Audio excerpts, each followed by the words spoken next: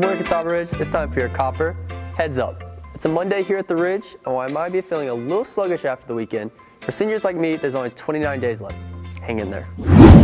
Interested in cheering on our Copperheads under those Friday night lights? Well, there will be an interest meeting held tonight at 6 p.m. in the Aux Gym, with all the information you need to know about tryouts.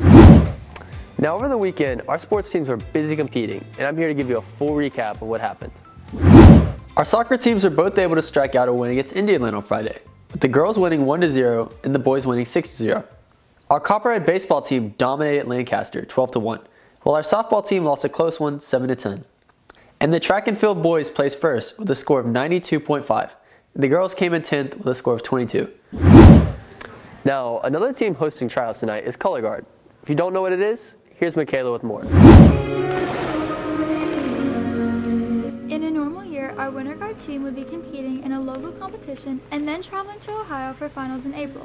This season, however, the team is having to film their performance right here in our gym for judges to score.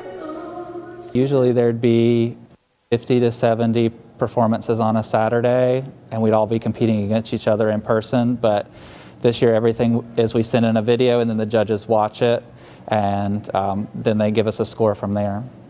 In between each filming, the team meets with the coach to decide what needs to be changed before submitting the film for evaluation again.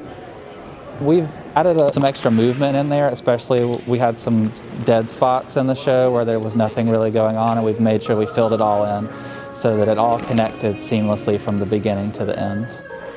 Obviously, the little changes they've made to the routine have made a big impact in the competition because they continue to advance in the semifinals. I had a hunch by the end of January that they were going to be really good, and we were going to make it to semifinals at least. They're just a really hardworking and strong group of ladies. Preparing for the performance is almost as important as the performance itself. You do your hair and makeup, and after that you pretty much get dressed in your costumes, and you have a little ritual before you start and pump each other up and make sure that everyone's confident and ready to perform. It's a cool activity. Like, if you want to get into something and be in school spirit, you can join Color Guard. A lot of people don't really know about it. It's actually fun. According to the coach, one of their goals for next season is to grow the program. Our biggest thing is just growing the numbers. So if anybody's interested in the high school and joining, come out to auditions. If you're interested at all, if you like dance, if you want to learn how to spin, then we're the place for you. It's a great group. For CHUS2Ep140, I'm Michaela Huerta. Thanks, Michaela. Now remember, tryouts are tonight, tomorrow, and Thursday.